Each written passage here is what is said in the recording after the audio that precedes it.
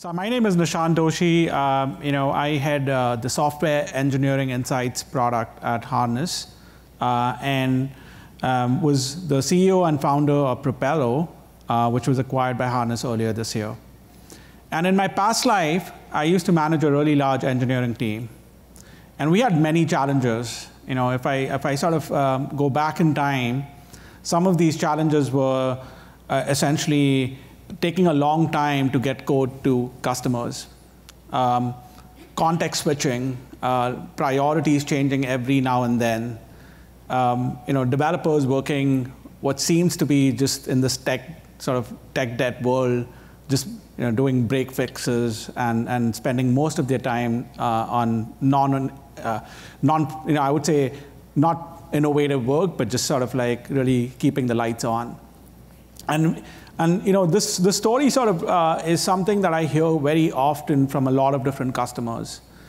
And one thing that sort of really got us out of that sort of phase was just every single day improving. So this journey of continuous improvement is really what sort of got us out of that mess into a more sort of more innovative path, a path where we could sort of really look forward to that excellence that Jyoti spoke about. Now, as I said, continuous improvement is really what gets you to a better outcome. And if you think about continuous improvement, you need to know where to improve, how to improve, what to improve. And you really need to get that insights and data from two sources. You need to get that from your qualitative sources. So that could be your developers, your scrum masters, your managers, your leadership. And you need to get that data from machines, like from the tools that you're using. And when you get these two data sources together, you can really understand what's going on. You can understand like where things are broken, what's going on. And I see this world as sort of two pieces, right? You have the metrics that allow one to understand where you are and then help you track progress. And then there's insights which actually tell you why things are the way they are, right? Like why is the metric down or why the metric is up? So it's really these two pieces that drive that. And if you kind of work on this continuous improvement journey, that sort of leads to engineering excellence. And one thing that sort of comes up very often when I talk to engineering leaders is, what is engineering excellence, right? It's great we're improving every single day, but what's the North Star? What's the goal? Like, where are we headed? And for that, we really asked these 300 plus engineering leaders for help. So what we did is, about 6 months back, we set up an organization called Engineering Excellence Collective. And this collective is a group of 300 plus engineering leaders, CTOs, VPs of engineering, across a lot of different companies, a lot of different industries across the globe, actually. And it started with a very small group, about 7 to 8 people, in a workshop setting, where we started thinking about, like, okay, we are all improving in our own way, but what does excellence look like? And this group sort of like now is about 300 people. It's free for any leader to join. And we meet monthly. We meet in terms of, we have dinners, we have workshops, we have online events. And the goal is really to kind of understand how to move the needle forward and how do you codify best practices. And one of the things that this group really, a lot of you are here from the group itself, and one of the things that this group did was to actually come up with a maturity model. And this maturity model is really a guidepost for leaders like myself to kind of look at it and say, like, okay, here's where we are, but here's where we need to move to. And you had a lot of like maturity models, like you have SPACE, you have DORA, which are all great, but they don't really tell you how do you get to sort of like, excellence. And that's really what we were after, is like, what tools, what capabilities do you need to implement to get to that excellence? And this group came up with the maturity model. The maturity model has about 11 dimensions, and it goes all the way from your planning and requirements all the way to sort of learning and development. And that's something that has been something that we're really passionate about, and we just launched this today. So it's publicly available. You can go to engineeringx.org. It's free for anyone to use. You can download the model and consume this model as a guidepost within your organization. Now, we went one step further than this. What we did is we took the model, and at Harness, we built an assessment based on the model. So the model is actually released by Engineering X, which is public, and anyone can join it, anyone can contribute to it. I'll encourage everyone here to sort of actually, if you're passionate about engineering excellence, to join that initiative. And the assessment is really what sort of like is the outcome of the model. So what we did is we took the model and we built an assessment on top of that model. And this assessment can be taken by anyone, any of your team members. And this is really a quick, sort of what I call a quick assessment to understand your maturity in 11 of those dimensions, right? So those 11 dimensions, you can get a score, and the score would tell you where you are compared to the rest of the industry, and what do you need to do in a very prescriptive way to get your maturity up. So you might be like, let's say, 20 points on your build processes. What do you need? What capability do you need to implement, whether it's from Harness, whether it's from someone else, to get it from 20 to 50? And that's really what we're sort of getting engineering teams to kind of understand across the broad spectrum of the work that they do, is where are they in terms of maturity and what do they need to do. Now, we've been sort of like doing a test drive for these assessments, and we collected data from about 100 plus companies, and we analyzed that. And today I'm going to actually reveal or give you a glimpse of like what we see as the maturity of the overall industry. Again, it's a subset of only 50 companies, but it gives you a good sort of spectrum of like, or a good understanding of where things are with respect to these 11 dimensions. Now, when we analyze and what we sort of like really came up with is this sort of maturity curve, right? And it closely resembles a hype cycle curve, but you can see that on the top are practices and capabilities that are really mature when we sort of polled all these organizations. So you can see incident management, for example. There's a lot of money and resources that have been invested in incident management over the last few years. So the 50 odd companies that we sort of assessed, they scored really high on that sort of like capability. But you can see that the code to release capabilities, they're still maturing in most companies.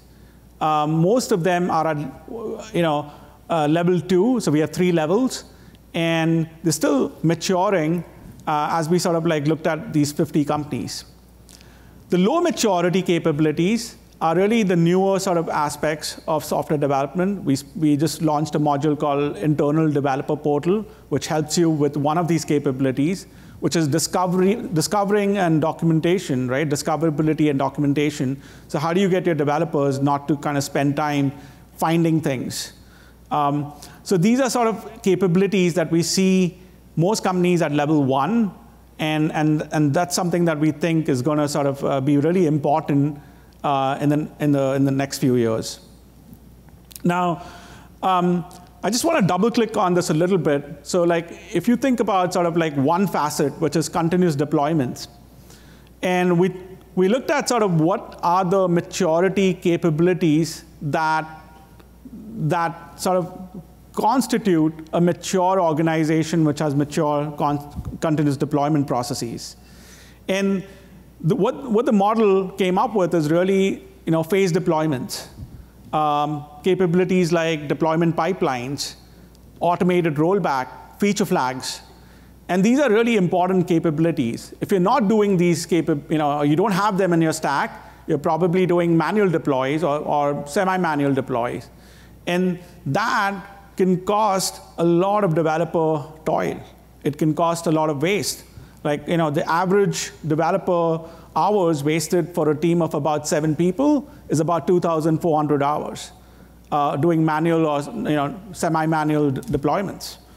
And then you can see like this broken by different industries. And one thing that sort of caught our attention is really the financial industry is definitely lagging compared to media and tech. Media seems to be the one sort of moving the ball forward. And that's something that I've seen consistently across like CI and CD. They definitely need to release faster, so they've automated a lot of that stuff.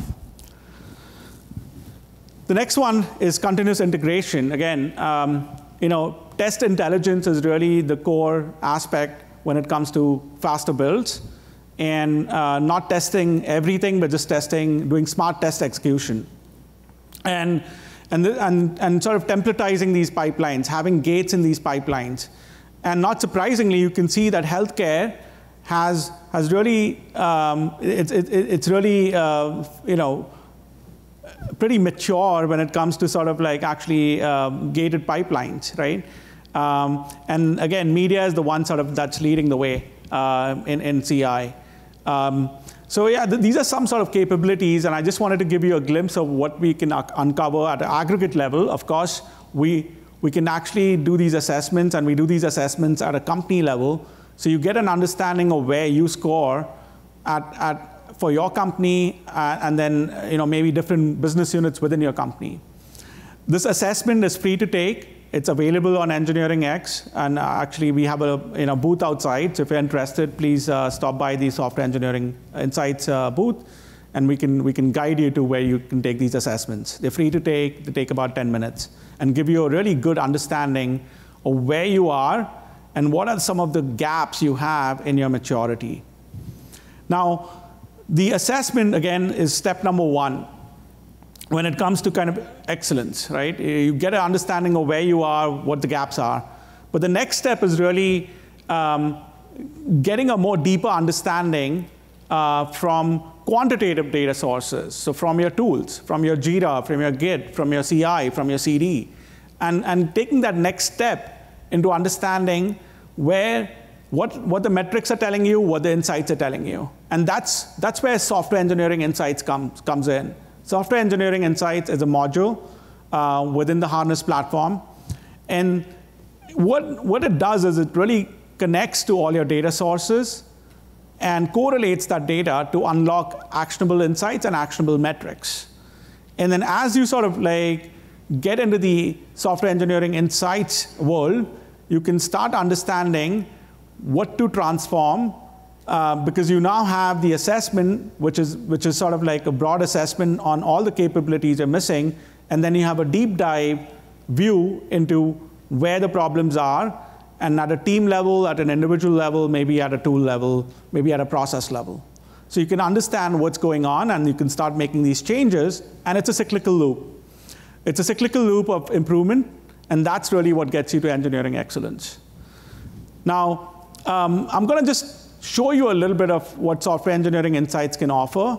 And what we do is really start with the DORA metrics and other frameworks like SPACE, and we can get an end-to-end view all the way from your ticketing systems to your source code and to your CI and CD, and really understand what the end-to-end lead time is, what your change failure rate is. You can get an understanding of like where are your engineers spending time? What are they spending time in innovation? Are they spending time in keeping the lights on? Like where is time sort of being allocated? Where are engineers being allocated? And this is really important. As I talk to most engineering organizations, this is one thing in this day and age that every single leader needs to present to their boards, to their CEOs on where time is sort of getting spent, what the investment is. We can help with really getting planning and predictability to a much better state. I mean, who here hasn't seen a missed deadline, right? And who hasn't seen a consistently missing deadlines? And this is something that we can really help teams understand where, is it really requirements that they're missing? Is it estimations that are sort of like really not going well? Like what is the root cause of not sort of being predictable? And last but not the least is really helping engineering teams understand their team's productivity, but also helping them boost that, helping them with, understanding where the problems are at the team level and having those conversations with those teams.